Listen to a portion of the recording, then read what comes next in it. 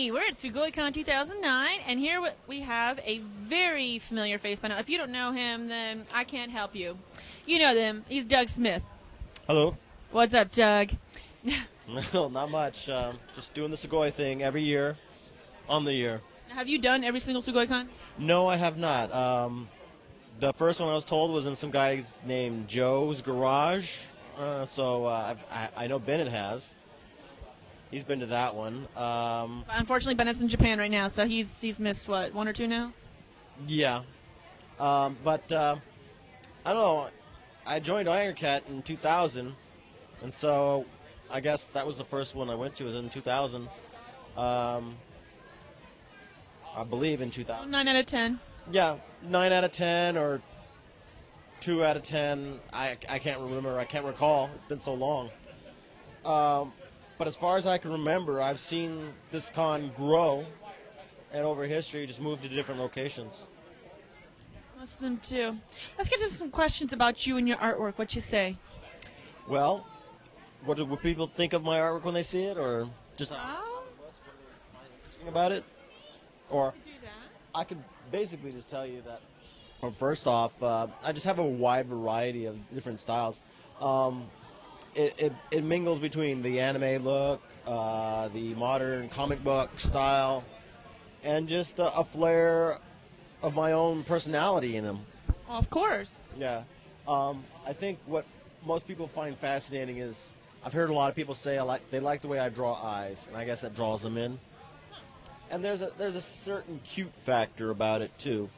But it's not always a win situation for everyone. I mean, most of my artwork is pinup stuff, and a lot of it deals with my own personal likes. And I can cater to everybody's likes and needs, so I do personalize art pieces for everyone that does want a particular style or a certain look. I mean, again, you are the artist, and it wouldn't be quite your art if you didn't put a bit of yourself into it, right?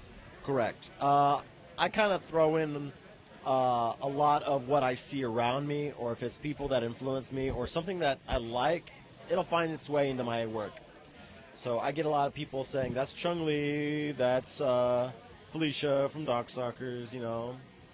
And I'll say, no, it's not. You know, it's my own representation, and it looks very similar. So those are the influences, you might say. Just, you took it down. The one display book of the 8x11 prints.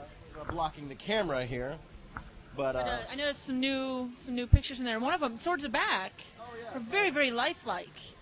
I've been doing a lot of lifelike portraits here, so showing that right there. Do you do those on commission? I can. Not many people ask for them, but when I first debuted these pieces, I had them flat out on the table, and people thought they were photographs. I was like, no, they're not photographs, they're drawings. So it pretty much stopped them to where they had to like zoom in on it. So Peter's taking pictures. Trying to get some like photos here of the work. Hope you copyrighted your stuff, man. Oh yeah, totally. But you have my permission to use it in film, so otherwise we wouldn't be doing this.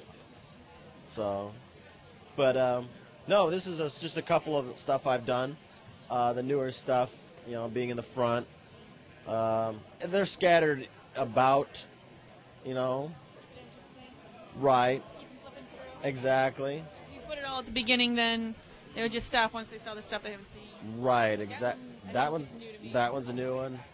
This one was a commission. That one was just a piece I just did on my own. But it's appropriate for this weekend. But it's appropriate for this weekend. Considering it's Halloween weekend. Exactly. So. Now, what items that feature your artwork will you be selling here this weekend? Items with my artwork on them, of course, my stuff here. But I've also done a special Sugoi 10th anniversary shirt. But that doesn't go on sale to the fandom. It goes to the staff for this con. So basically, it's like it's my way of saying thank you for Sugoi for the 10 years. But I can't take all the credit. This was all Nate Burke's, the con chair's idea. And so I aided in making that a reality, and you know. Well, have you handed them out yet? No. In fact, I was told they're coming in today, sometime a little bit later. But I don't have anything. to show you how it would look. So you'll just have to wait to see on Sunday. We'll have to see if we can get some pictures, snaps, and we'll put them up on our website. Totally. It's I've shown it to some of the staff. A lot of the other staff don't know, but the key staff that do know about it like it. Need to know basis on it. Exactly. So it's supposed to be a surprise. Is it going to be color, or is it basically kind of like black? Shirt. Okay. It's on T-shirt. Cool. Will it be black T-shirt or white T-shirt? What color T-shirt will it I be? believe it's going to be a white shirt because the artwork is done as black, line work. But it's something I hope the staff will like and enjoy. We will look for it later on today, if not tomorrow. Now, for those who like what they see in the way of your artwork, but can't afford it perhaps this weekend or want something a little bit specialized, whatever have you, they want to order something, where do they go online? They go to DougSmithArt.com, and at the bottom you'll see a little floating widget. That's my online store. Later in the year or early of next year, I'll be reformatting it to modernize it and update it, so to speak. I like to refresh every now and then. And it's been a while since I've messed with my site, but I have piggybacked off a site called Zazzle and made a little online store. So from this to what my site looks like now, I'm planning on making it better. So now, what other items can they purchase online that you don't necessarily sell at the cons? Basically, my artwork. Just lithographs and such? T-shirts, though? Mugs, anything like that? Yeah, that's stuff you can find on the site. For here, like you can get lenticular prints here, little badges that I do, as well as prints. I have prints as well, but you can also get them online. And the website really holds a lot more because I can't always bring stuff. There's only so much you can schlep to one. Exactly. Especially when you have to fly. Exactly. So, but those who do come by my table and do like my work, I'm more than happy to oblige them. Time, or in the near future, is there any projects that you've got planned that you can talk about? I'm just recently getting back into comic book work again. I'm working for a small company out of Austin, Texas called Outlaw Entertainment. Okay. You can find them at www.outlawentertainment.com.